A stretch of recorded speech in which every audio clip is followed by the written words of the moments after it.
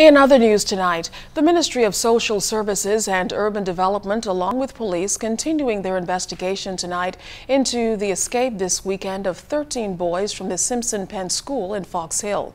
Tonight, we're joined by Minister of Social Services, the Honorable Frankie Campbell, who will give us the latest on the investigation. Good evening to you, Mr. Campbell. Good evening, Keishla. How are you? I'm good, thanks. And you? I'm good, thanks. Great. Well, at last report, we were told that there was just one boy of the 12 who has not returned to the center. Is that still the case, and what is the latest on the investigation? Up to 2 hours ago, that remained the same. One boy remains outstanding. As for the investigation, the police continue. It is an active investigation. We are concerned about security. The security includes securing persons from leaving who are not supposed to leave, and securing persons from entering who are not supposed to enter. Now, you expressed concern just after this incident about the frequency or lack thereof of checks at the facility. How much of a problem is that? What has your investigation told you about that aspect of security? To begin with, the property is about 25 acres. And so while security must focus on the physical plant itself, the buildings, the gates, the fences, etc., there must also be similar and equal concern for the manpower resources. The area has to be patrolled.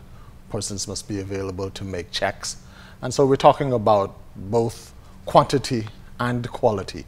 That is definitely under review, and I can give assurance that some changes will be made. Now, a lot has been made about the role of custodial institutions in the country, the focus being, of course, on making sure that there's a rehabilitative aspect.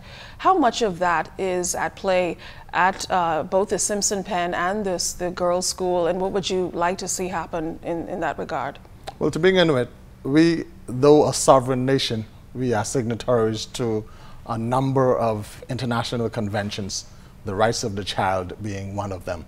So first of all, we have to ensure that we are upholding those standards. And we must be mindful that as we refer to the youth as our future, these persons, though incarcerated at this time, are a part of that future. And so we have a responsibility to ensure, to the best of our ability, we provide them with the tools necessary to become productive citizens. And finally, I just want to ask you, in cases like these, escape charges are a possibility. Are they a must? Is it inevitable? Nothing is a must. The consideration will be given to the circumstances and the facts. The police will give recommendations.